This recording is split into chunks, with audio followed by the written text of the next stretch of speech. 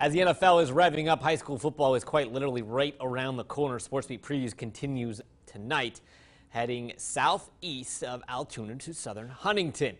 We finished last year a game above 500. The Rockets return only 4 starters on offense, but a familiar face, Nate Myers, is expected to lead southern Huntingdon back to the playoffs. The second-year dual-threat quarterback threw for just shy of 2,000 yards a year ago and rushed for a little over 1,200 yards. The former fullback's not afraid to crack some pads for those extra yards. Well, it's crucial for us, especially our running back being essentially a fullback and lead a quarterback through the hole. And he's not a run away from you kind of runner. A quarterback is going to pound you. He's going to lower his shoulder and lay the hit.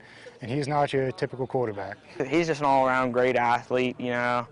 He's just, I wouldn't say the heart and soul, but he brings us up a lot of the times and just pushes us through a lot of things.